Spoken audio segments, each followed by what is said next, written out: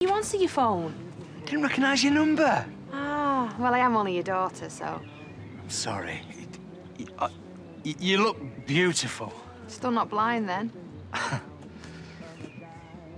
I'm so proud. Look, can we save all the tears and stuff for the church? We're supposed to be there 10 minutes ago. Just have to wait for Brenda. Who's Brenda? My wife. What happened to Viv? Oh, she died in a fire. You kept that quiet.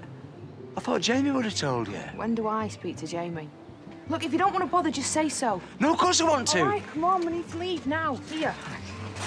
Bob? Who's your friend? Tell Brenda I'm really sorry. No! Oh, Gemma Atkinson, who plays Emmerdale's Carly, joins me.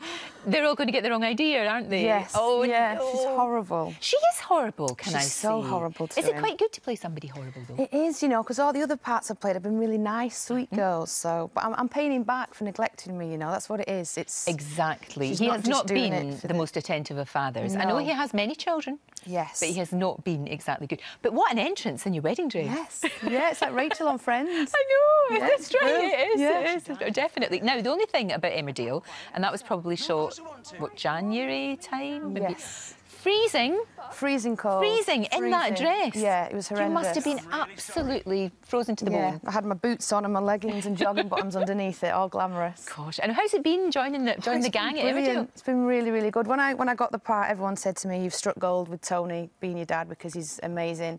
And literally within an hour, I felt so comfortable. The cast, the crew, everyone, you know, the canteen staff, everyone's so lovely. No, they are. Big it's like family. one big family. It is, we just said the same. It is Yeah. just like one big family. And I know people say that and they don't mean it sometimes, but it's very true brilliant, in the case of Emmerdale. It really is. But didn't you say that at some point, in fact about 10 years ago, that you would love to be in Emmerdale? Yes. It was always something you wanted to do. And they said, "Where do you see yourself?" And I've always loved Emmerdale. I don't know if it's been with being up north and being outdoorsy and the farm, but the same person who interviewed me, he read the quote out to me like 2 weeks ago, and I said I'd like to be in Emmerdale, so I've put it out there and it came back round. Isn't that strange? It really is. It's great. So I guess the first time we really would be aware of you was Hollyoaks, wasn't it? That was the big deal. And then Casualty, of course. Yeah. And you were, as you say, you were actually quite a nice girl then. Yes, that. It was nice in them both. Yeah. When I read the scripts for Emmerdale, it's like, gosh, I mean, Carly, the character, she says and does things that you wouldn't dream of. Really? Is she that one that says things that you kind of secretly in your secretly head? wish you could say, but or you could have never the guts to say, you would never do that. Yeah, she's brilliant. So I think she's very complex. I don't think the audience will like her at first. Right. But then it kind of comes round. It's the fact she's very bitter and very angry, and all the men in her life have left her, and mum's moved to Australia. So she kind of had to be on her own, really. So she's quite a hard exterior. Right. But yeah, she will have a few scenes with Bob where, you know, it's kind of, you realise she's doing it out of anger and not just for the sake of it.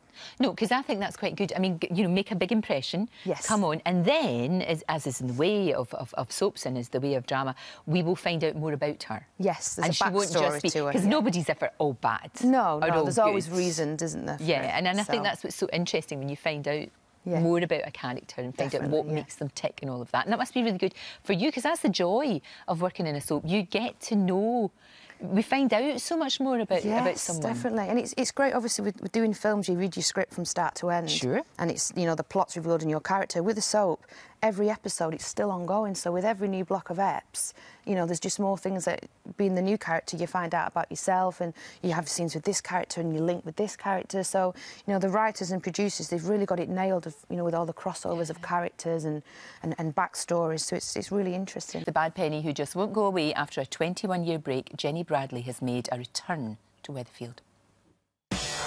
Jenny, it's you. Who were you expecting?